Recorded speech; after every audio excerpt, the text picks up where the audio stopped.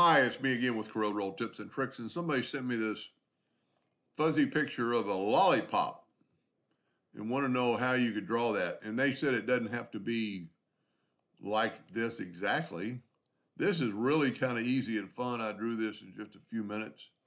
So we just need to take an ellipse, holding down the control button and get a perfect ellipse and hit P. That doesn't really matter, but it really does kind of in a way. Draw a line, holding down the control button and hit P. And it's funny because I just rotated something 5 degrees this morning, so I just went with 5 degrees. Because you're P, you don't have to move it because it's in the center of the page. We're going to rotate it 5 degrees. I didn't make a duplicate, but we can go ahead and rotate it 10 degrees and just keep on going from there. And just be careful when your lines meet. Don't go, well, it doesn't really matter, but try not to go over. Then you could make your ellipse any size you want. You know, you could make it bigger or smaller at this time. Because it's in the center of the page, hold down your shift tool and you'll get that. And I just started thinking, well, I used 9 colors to make it easy. And of course, black wouldn't be one of them, but we'll just go with blue as one of the colors. I'm just using the Smart Fill tool. We'll use a light blue, maybe not next to it. Whoop, we don't want a gray. A light blue, maybe not next to it. Maybe a green between them. So we're at 3, 4, and the reason I want 5 or 9 is because it's going to be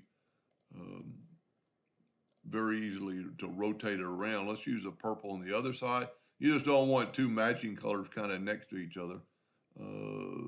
Yellow I haven't used, so we'll put a lighter color there. I'm at 7. We'll use this color, and she could pick whatever color she wants. Let's go with that, well, that's too close to the other one. Maybe that lighter blue.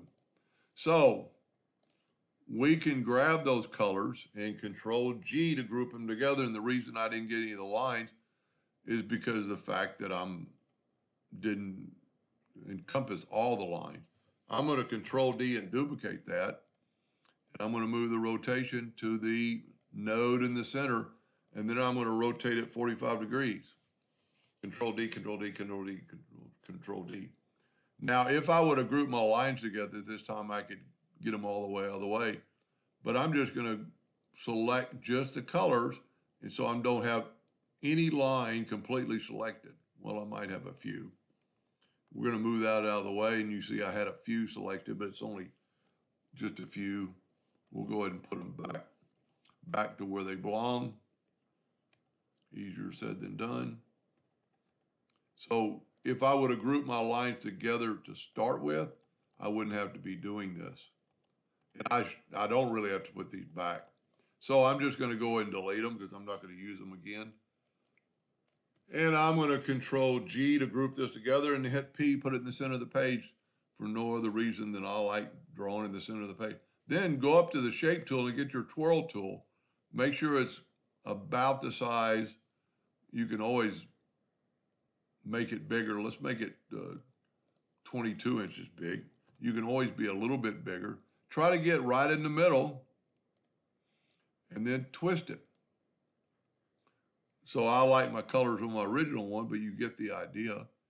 Now just make the stick. I'm just going to use a rectangle tool. And when you do twist it, sometimes you can see behind it. But we need to you don't have to. We're going to just take the Smart Fill tool and fill that in with black. Really, they used to be white, but depending on she can make it white if she wants to. So I'm going to nudge that out of the way. If you're going to print this on a t-shirt, you could make the popsicle stick or the lollipop white. I like my original better. You could possibly even get to this swirly more color, but that's how somebody did that with a swirl tool type effect. Anyway, I hope that helped them a little bit. Thank you for watching.